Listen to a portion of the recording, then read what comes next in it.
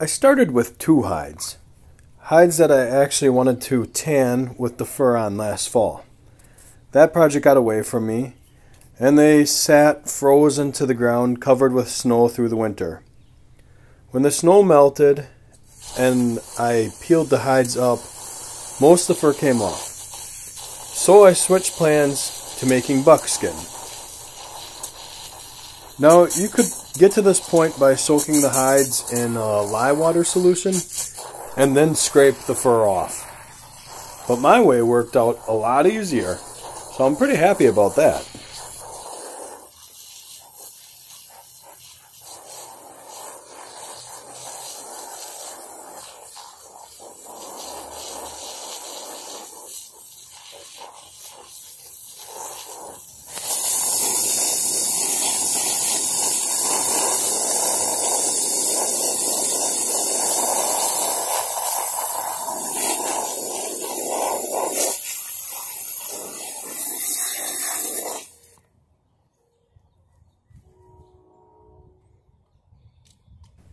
Spraying the hides down with the hose worked out really well for getting rid of some of the loose stuff, but I needed to soak them both in a vinegar solution to get rid of some of the more stubborn fatty tissue that was still stuck to the hides.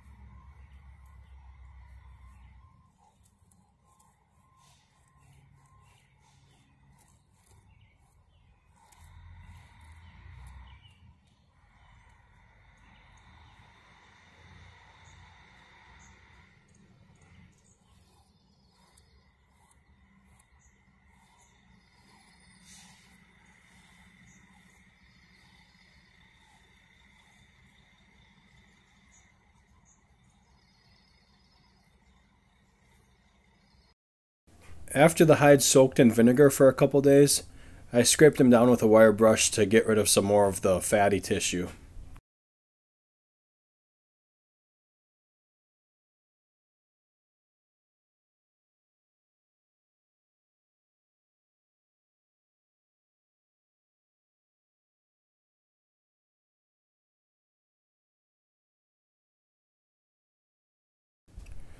There was still a bit of gunk on them, so I put them in the vinegar solution for a couple more days.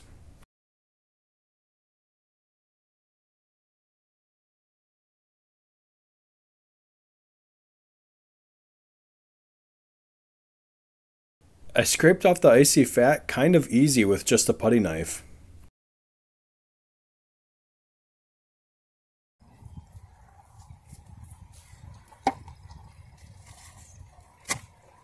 So I have a confession, and some of you probably already know this.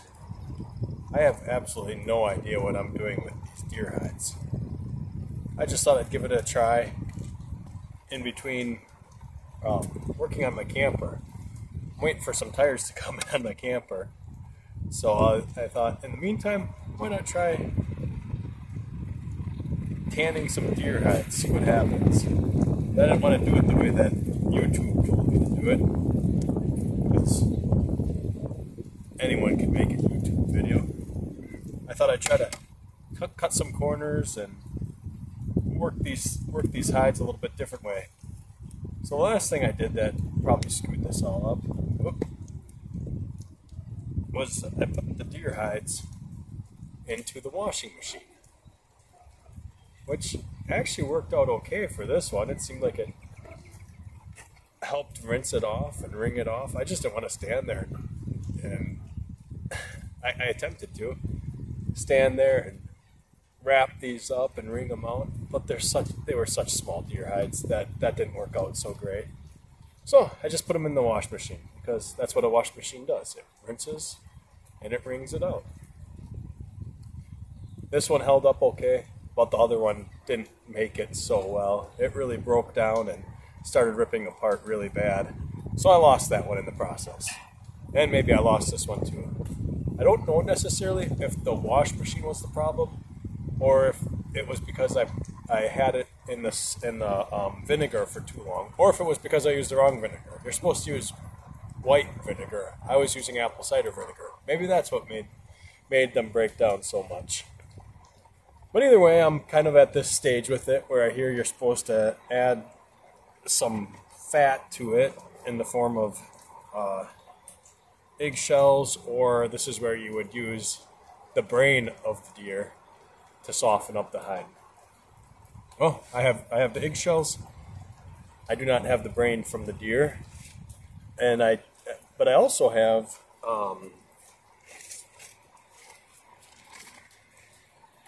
some. I made a roast yesterday, and I have the fat from that. So I figured I'd add the fat from that to this. What the heck? What can it hurt? Like I said, I probably already screwed this up so much anyways. What does it really matter at this point? Yeah, I'll work the egg yolk into this.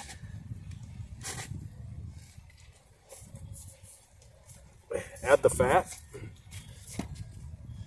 which is also salty, so that might help. Maybe that's a good thing. Maybe that's a horrible thing. I don't know. Can only try.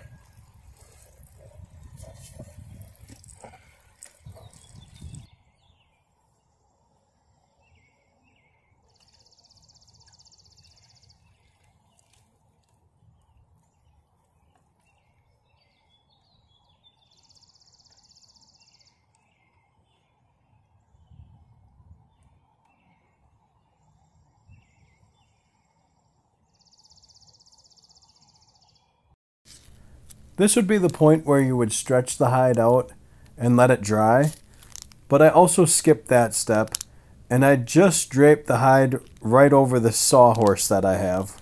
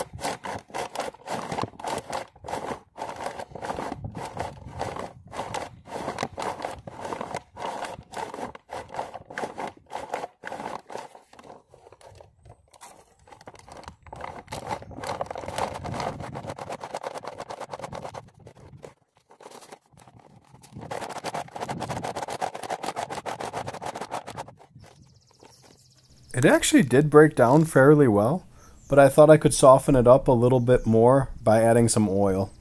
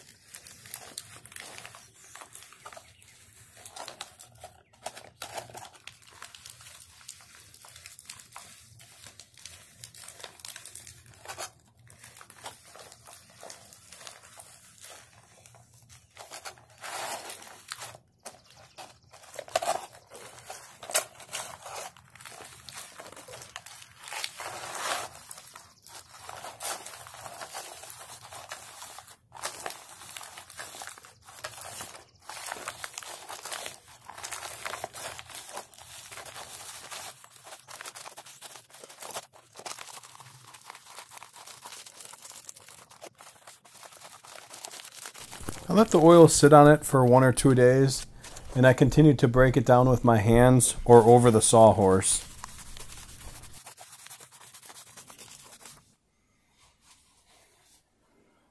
So here's a somewhat finished product. It's not perfect. Well, it's not even good, really. It's not good at all. But it's something that I made out of the deer hide that I had, and something that I might use. So I feel good about that.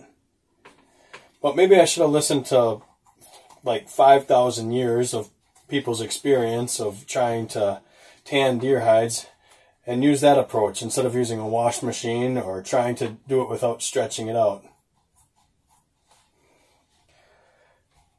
But it is somewhat soft. It does feel like leather, really. So those are some positives. Now, I really don't know what this little section's going to be. I made a little bag out of it. And all I did for that was I just super glued the edges, and now I'm cutting it down, as you can see. Maybe this bag will end up in with my hunting stuff, and I can kind of use it like to hold some of the stuff that I use for gutting a deer. It will be like the whole circle of life. Well, I guess more like a circle of death, or only death.